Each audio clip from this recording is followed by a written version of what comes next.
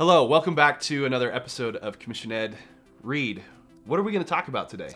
Well, we're going to talk about something that maybe isn't super sexy, but frankly, it's really important. We're going to talk about pay and benefits, because at the end of the day, this is a job and you are going to be compensated. And honestly, it's a really important thing to think about if you're making a career choice. Is it going to be able to allow you to live the lifestyle you want for yourself and those you love? And it's something you have to think about when it's time to separate.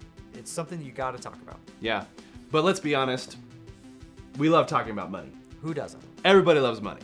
So let's discuss a little bit about how officers are compensated for their time and the capabilities that they provide to the Air Force.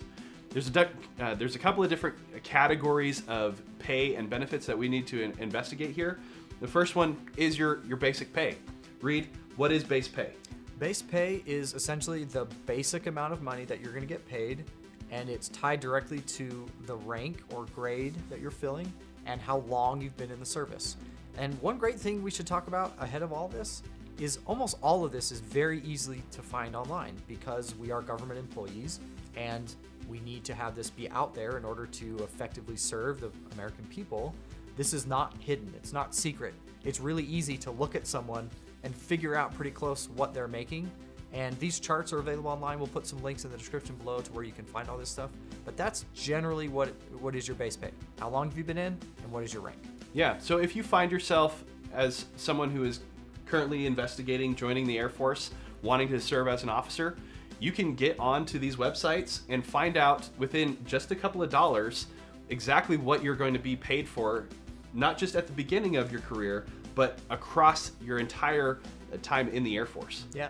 Now these pay charts, they do change over time because we are servants of the American people. Congress determines how much we're going to get paid. And sometimes in the National Defense Authorization Act, there will be a raise for the members of the military, but sometimes there isn't on the same token.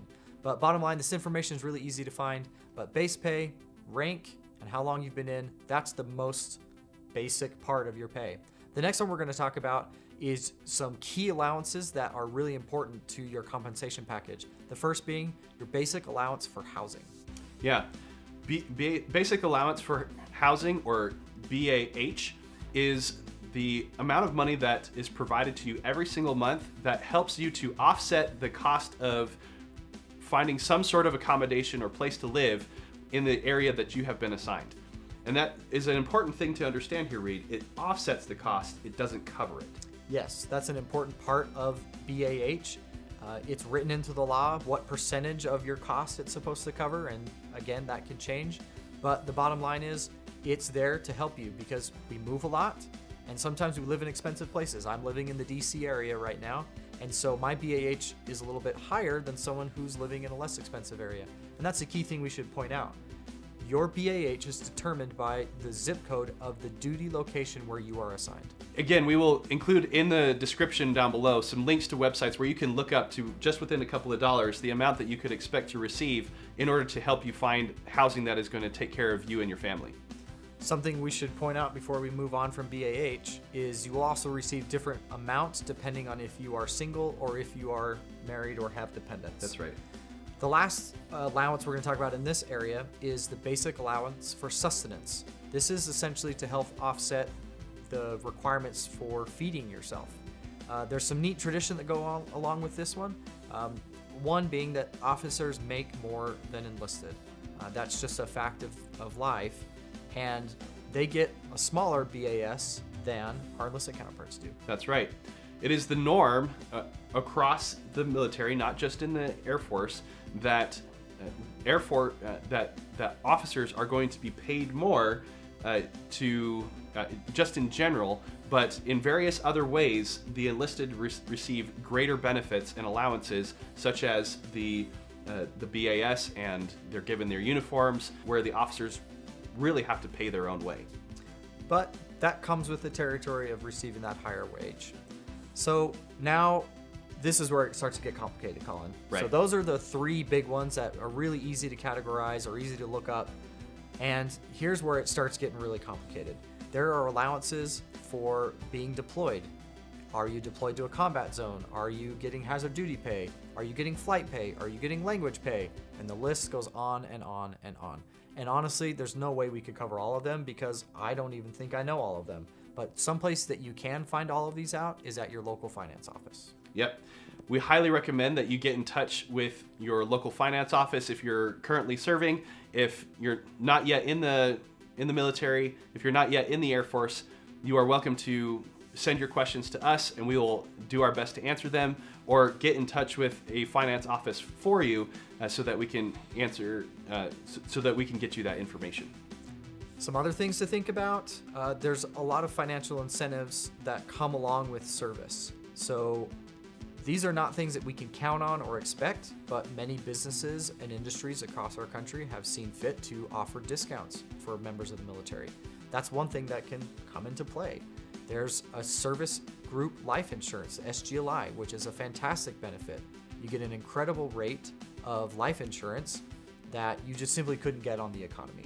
And again, the list goes on. There's a lot of options out there.